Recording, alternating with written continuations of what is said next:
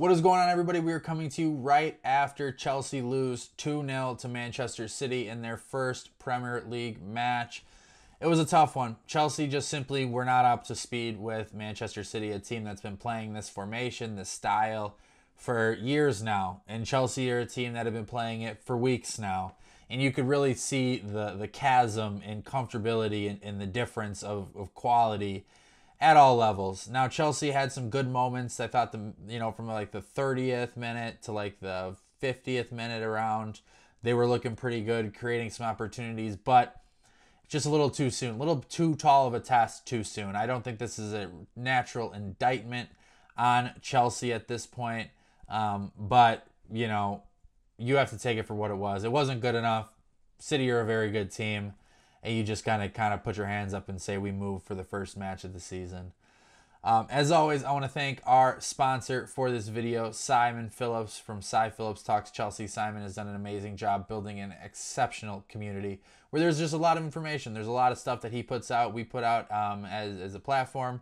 Videos like this one, match reviews, analysis, transfer news, source transfer news, might I add.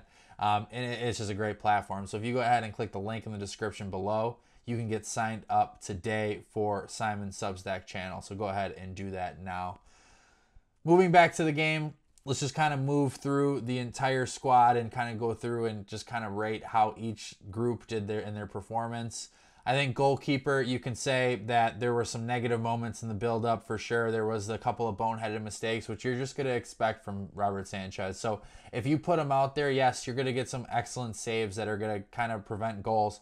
But you're also going to give up some opportunities that are just going to lead to goals, right? And we saw it again today.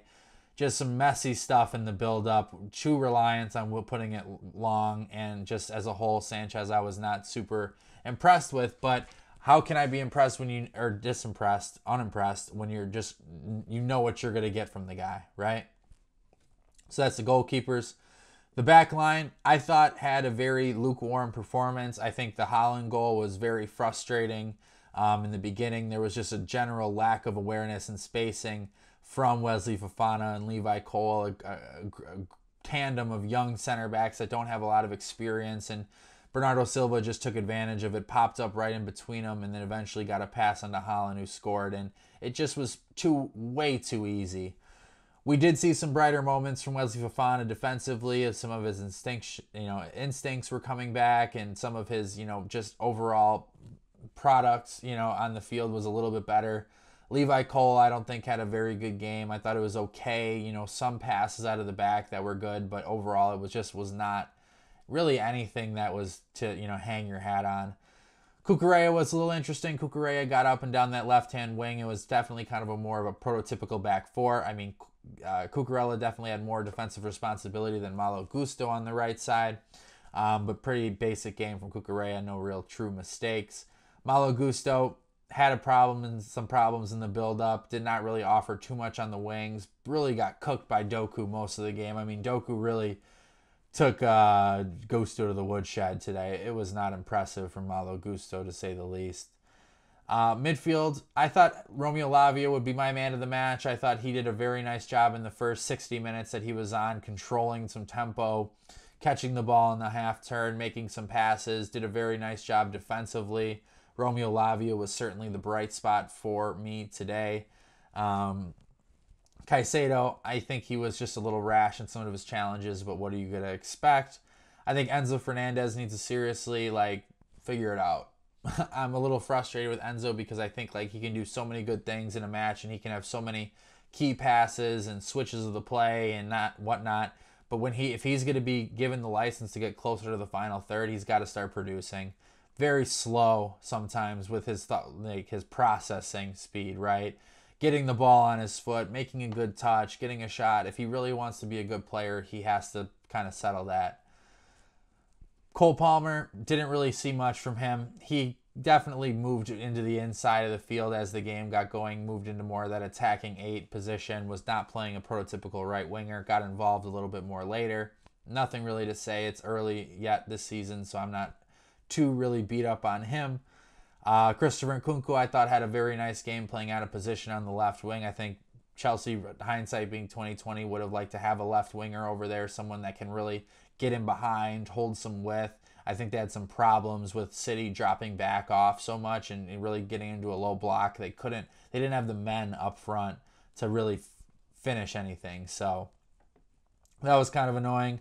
Neto came on, did a couple things. Nothing really to say on him much more. Nicholas Jackson, kind of same old. Put one in the back of the net, was offsides. Just mentally was not there at that point. Mark Yu came on, ran around a little bit. A couple other subs came on, Vega, Dewsbury Hall, not long enough for them to really make an impact, negative or positive. So overall, when you look player by player, it was a very expected result. City dominated. They're a very good team that has been playing their system for a very, very long time. Chelsea have a lot of moving pieces in and out, right? Not playing a formation for very long. You play against a team that has and that can manipulate you. It's got to cause some problems. So moving forward, they have a match against Servette. They have a match against Wolves coming up. I'd like to see Chelsea try to keep this same group of players playing as much as possible, just simply for the fact that they need reps together. They need serious live action reps in trying to figure out how the system works. So I would hope there wouldn't be too many changes to the Conference League roster on Thursday, but we will see about that. I also think when you talk about just this team in general and you talk about some attacking signings that might come in, João Felix, Victor Osimhen, you can never have too much quality on this team. You look at these great teams like Man City, Real Madrid, you want to get to Arsenal, you want to get to that level, you got to have depth and quality depth. So I don't want to hear any more about we don't need João Felix, we don't need Victor Osimhen. We need them. We need as many good players that can come on, because if a player isn't performing, if a player is not having a good game, you need to have somebody that's willing and able to come in and step up. And if you don't have that, you're going to be kind of screwed in a lot of games. And if injuries happen, you're going to be screwed. That's just kind of how I feel. But I'm not too up. I'm not too down on the performance. I think overall Chelsea just need to basically just have more time on task. I want to see gradual improvement. I want to see them go to and, take care of Servette. Really just beat them down. Really see what we're supposed to see at the end level. Then it's a step up against Wolves a few days later. And there's really only a 2-day break in between those games. So now, you're talking about squad depth too. I mean, that's critical. You're going to need squad depth in those areas. So, guys, I don't think it's time to panic. I don't think it's a time to just jump off a cliff or whatever. I think it's a time to just let this situation kind of happen, right? Let it build out to what it's going to be. Because right now, you can't really say one way or another that this is going to work, this isn't going to work.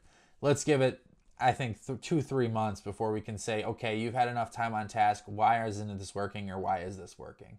So we lost to a better team today.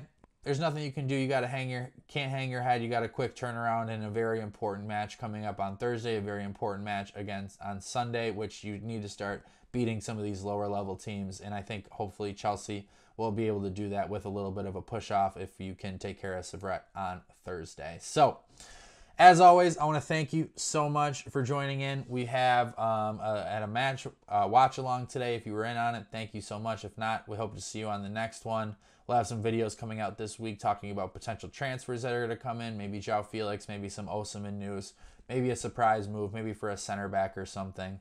A couple other things. Raheem Sterling as well was left out of the squad. A note came out about him. Seems like he's being phased out. Feels like Chilwell's being phased out as well. See if there's any movement on that front.